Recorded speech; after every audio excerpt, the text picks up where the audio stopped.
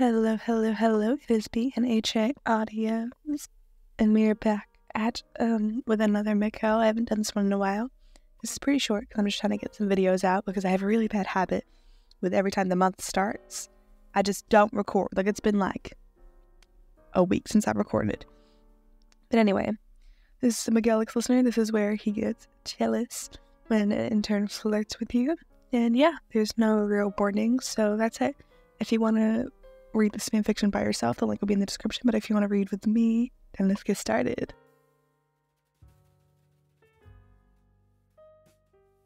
Being second in charge in the multiverse is honestly not that hard for you. It's mostly just co-leading and being a secretary. Lila helps you out a bunch, but sometimes a sassy AI can only do, well, so much. Jess informed you about a new intern she recruited. Apparently, he's having his first day today, which meant that you'd probably have to do a quick run-through of the things with him later. For now, though, it's your fated duty to sit with Miguel at his desk so he doesn't get her pouty later. He starts huffing and puffing when you aren't near, and takes it out on the kids sometimes. Thanks to your suggestion, Miguel invested into a nice desk and a swivel chair for the office, so now it looks more like actual workspace instead of a Mannix plot room. Either way, he is one. Since Lila is gone the time being, you stand up on your office platform, tapping away at the multitude of screens. Miguel lays down lazily in his office chair, swiveled up from behind as he rubs his face into your upper back, as well as his hands along your tummy. "Hun, you gotta let go. I need to toward the intern," you mutter, closing in on the ID photo of the recruit. "No." "Well, if I don't do it, then who will?" you ask. "Jess." "Oh my god, she's busy on break, and she is a pregnant woman. A pregnant woman needs a break, you know." "Ugh, I just don't want you to leave," he whines, squeezing you tighter. You start squirming out of his grip, pulling his pinky off your stomach and inching away.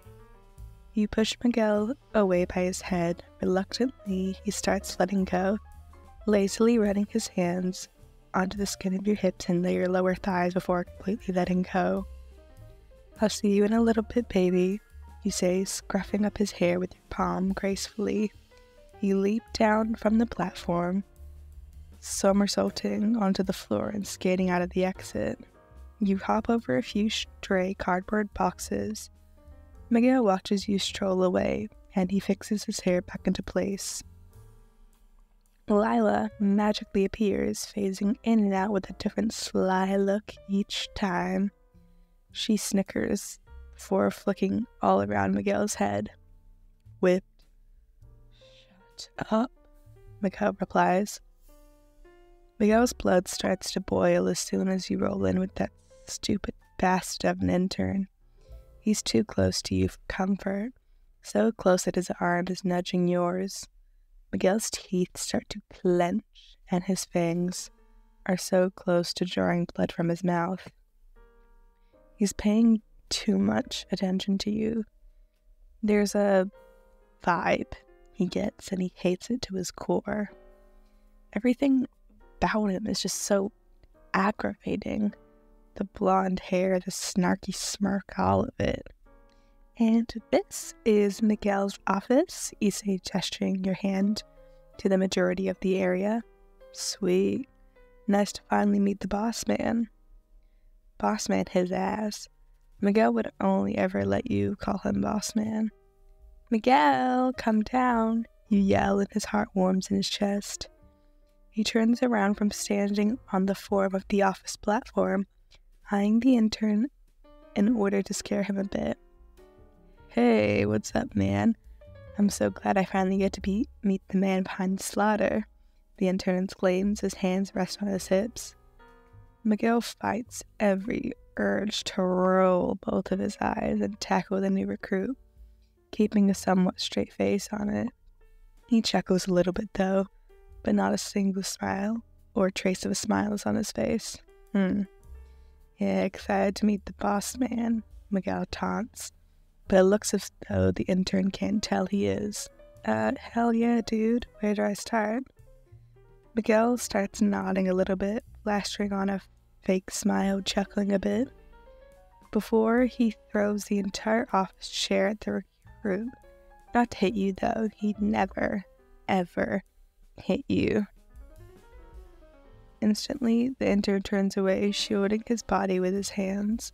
In a nick of time, though, you launch on your webbing onto the chair, slinging it to the side before it could harm anyone. You cross your arms. Oh my god, I'm so sorry about that. Miguel, you scream. He throws a literal flying file cabinet at the man again. You latch it out of the way without problem. What the heck, man? What's your problem? The intern yells, spreading his arms out. My problem is you nagging my wife, he roars. What? Wait a second. She's your wife. Go then leaps down from the platform, chin held up high in a sinister glare, slowly as he steps over towards the both of you, fixing his eyes on the intern the entire time. Miguel is, well, tall. Really tall, compared to the newbie. He pokes his finger into the recruit, leaning close. Stay at least 5 feet away from my wife at all times, Miguel utters.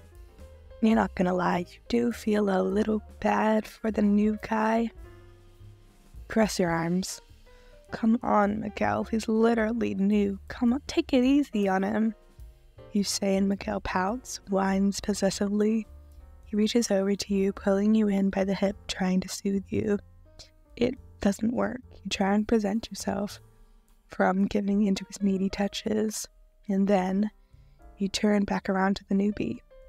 Gosh, I'm so sorry about that. He's usually not like this. Man, F this, the intern exclaims, taking a few steps back in agitation. Take me back to home. I'm not dealing with this crazy stuff. What even is this? He storms off, kicking a stray cardboard box out of the way.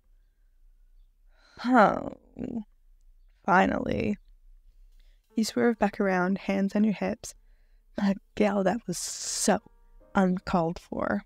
Yes, it was. He was smothering all over you.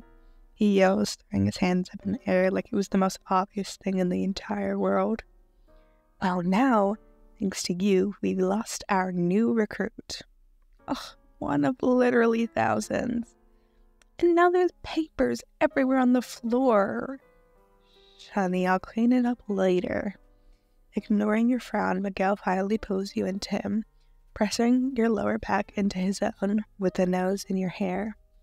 I saw the way he put his arm around you. He was flirting with you too. I hated it. Miguel utters. When? You ask. On the surveillance, he says, and you sigh. He, unfortunately, was right. The guy was flirting with you a little bit, but you chose to ignore it so you could just get it over with the tour even faster. Well, he gave me the heebie-jeebies from the beginning, you say, and Miguel automatically squeezes you tighter into him, a deep grumble following through his inner throat. I'm never letting you tour anyone.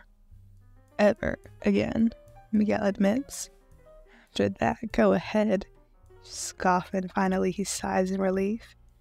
He tries to drag you back to the office platform again, but then forgets that he threw the chair, grumbling in regret. Instead, he just hovers behind you as you rest for the rest of the day, occasionally pressing a smidge to the back of your head.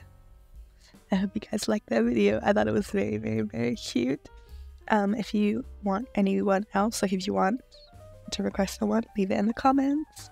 And yeah, this will probably get demonetized, even though there's nothing wrong with it. So I'm filming this on the 8th of December. It'll probably be uploaded the 10th, because like as soon as I upload it, it's gonna get demonetized because that's just what my videos do. It's so annoying. And then I'll have to request it, and it takes usually a day or two. So yeah, tell me when you're seeing this. I love you guys. Links to this fanfiction and my playlist is in the description. Bye!